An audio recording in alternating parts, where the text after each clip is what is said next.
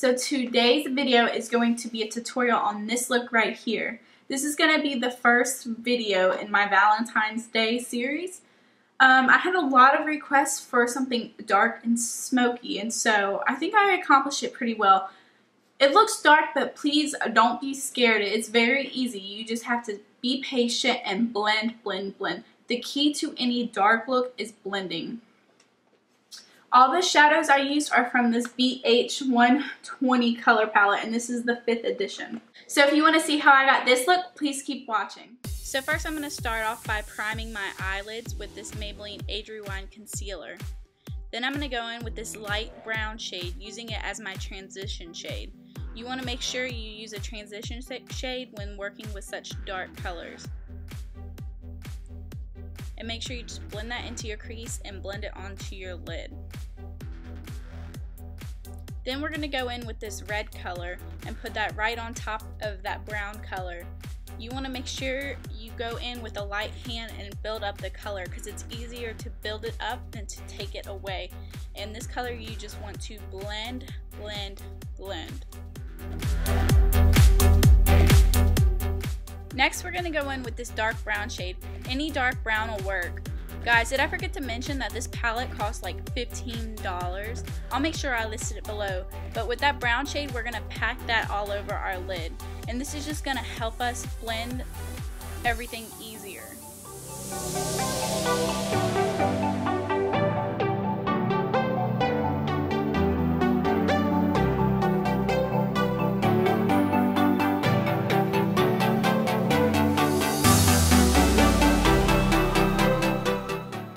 Taking a crease brush in that brown color, we're going to put this right into our crease, and this is just going to blend those two colors together so there are no harsh lines.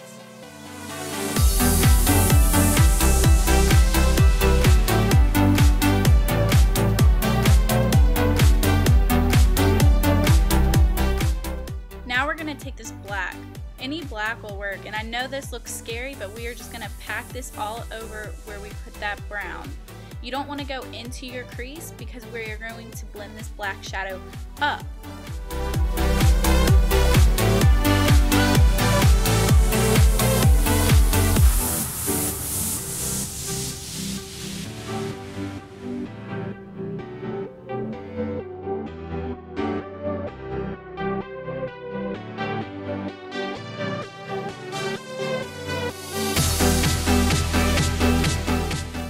Now we're going to go back in with that same crease brush and use that brown color. You don't want to use black because black's not going to help it blend.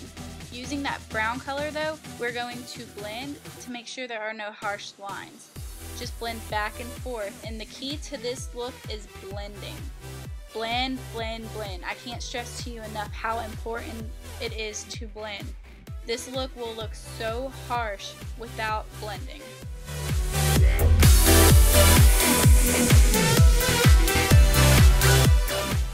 Now I'm just taking a makeup wipe and cleaning up anything that may have fallen out underneath my eye and just sharpening up that line. I won't be using eyeliner today just because I think this look is already so dramatic, but feel free to add eyeliner. Now I'm just going back in and blending everything out just to make sure there are no harsh lines. Now I'm going to do my eyebrows, and I'm using the BH Cosmetics Flawless Brow Trio. And this thing only costs like $4.99 I think, and there's 3 shades in it, so I'll link that down below if you're interested. It's what I've been using for a while. Now I'm going to take the L'Oreal Voluminous Mascara and coat my lashes to get ready for falsies. Now I'll be using the Ardell 116 Black Lashes, and when you're applying false lashes, make sure you wait 30 seconds before you put them on so you can let the glue get tacky. Now I'm going in with black eyeliner and lining my waterline, top and bottom. Then I'm going to take that blending brush, sorry guys, and blend out my bottom lash line. This is just going to make everything more smoky and put together. And I seriously lost the clip of my foundation and concealer, so now I'm just going to be taking the L'Oreal True Match powder and using it as my bronzer.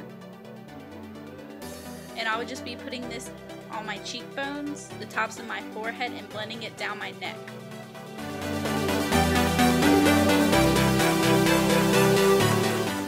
For blush, I'm going to be using the Maybelline Dream Bouncy blush in the shade 40 Pink Plum. Just applying this to the apples of my cheeks and blending it back. I know I usually say work from your hairline forward, but since this is a cream product, I have more control over it. And if you want, you can add highlighter. I just didn't feel the need to since I did use a cream blush and I'm not setting it with powder. Now I'm just taking a matte highlighter and highlighting my brow bone. I wanted to go with a matte highlighter because everything else on our eyes is matte.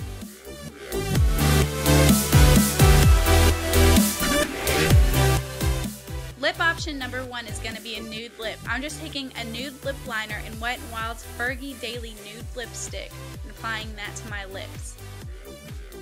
And this is lip number 1. Lip number 2 is going to be a pink lip, and I'm just taking Rimmel's East End Snob lip liner and Revlon's Pink Pout matte lipstick, and this is going to be lip option number 2.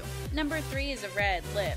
I'm just going to be taking a red lip liner and Milani's Red Label lipstick and applying this to my lips.